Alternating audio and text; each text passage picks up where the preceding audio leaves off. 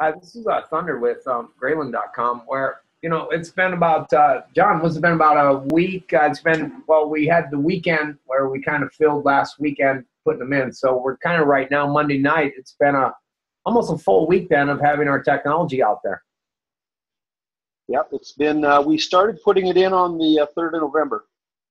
All right. And we got, they have piles of historic data out there as what we consider a solid baseline, breaking everything down. What's our numbers looking like, John? Okay. We're starting to see some trending downward on our energy. Now, if you recall, since our production varies every day, we track everything in a unit per ton of yogurt made.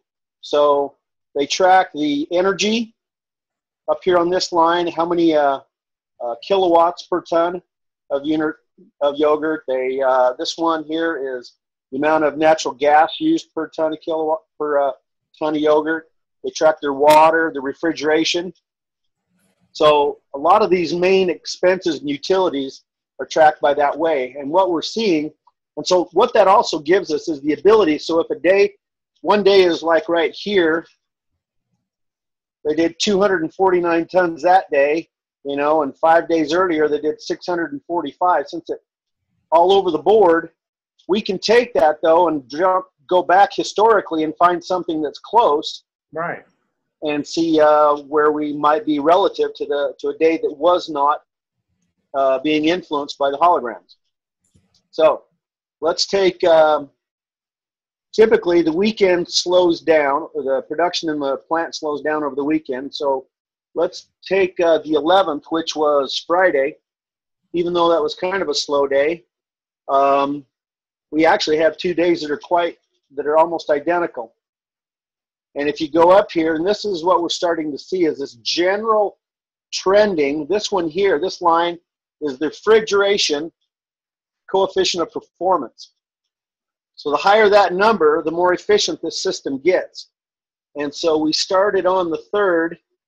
We were about, you can see before the 3rd, everything was running about 3.5, 3.6. We had a day that you'll get some spikes. When you get a spike like this, can be due to 2 factors. One, they had a lot of production, or 2, the energy requirements were down.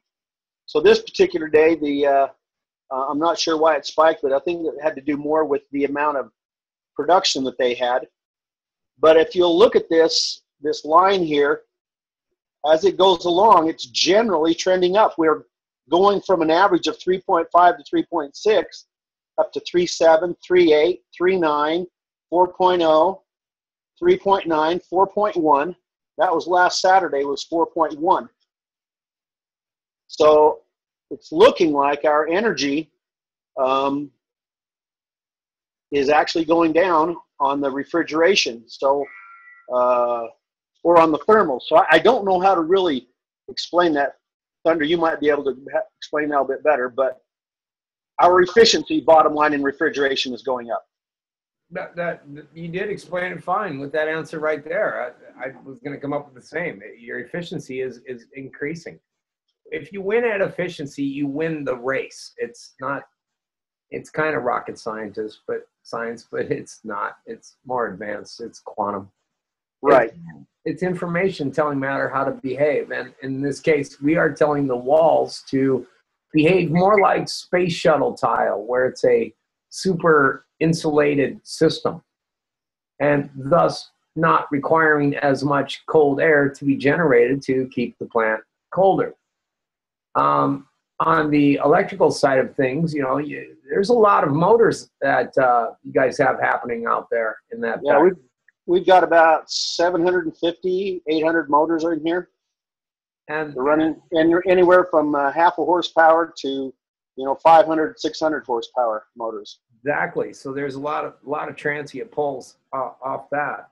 So the breaker box system is also helping the wiring and the engines run more efficient.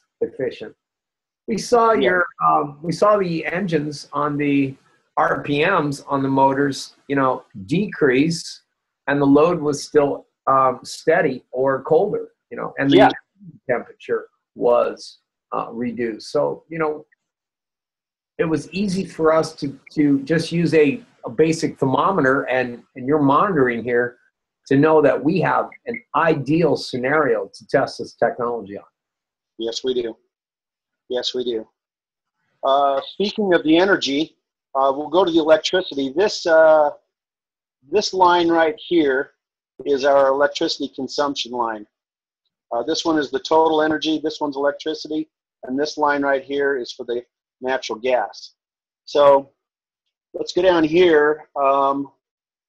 This is kind of an interesting, we'll go with these 2 days that were identical on the generally trending. We go up here and see that for the most part, they both produced the same amount of yogurt for that, or tons of yogurt that day, but the energy consumption on the second day was 149 relative to the 160. So continuing to trend down. 217. Okay, those are very good numbers because we arrived pretty much on Friday, and then we started additional the next day. That's great. We got the 10th and the 11th are side-by-side identical production numbers. Right. Okay, now let's go to this one right down here. It says 645, and that's on the 9th of November. Okay. So we've been at this about 6 days. We'll come over here to 636. That's on November 1st. That's 2 days before we started bringing holograms in here. So if we look at our energy consumption on the 1st, it shows 122 kilowatts per ton of yogurt for 636 tons.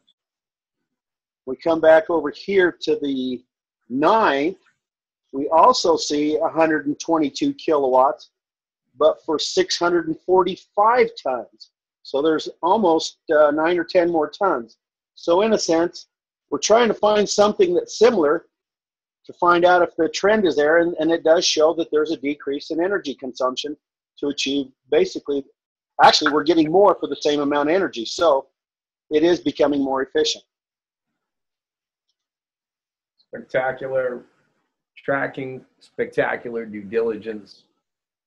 People can say what they want, but numbers speak a different truth.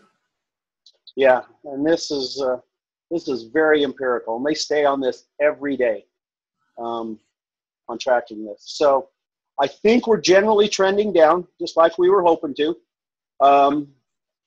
I guess right now I could, did you want to go out there and I'll take the infrared gun and we'll go take some readings out on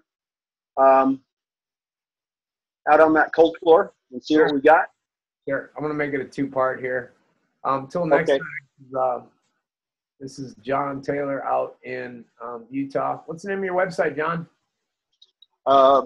Prana Energy, PranaNRG.com.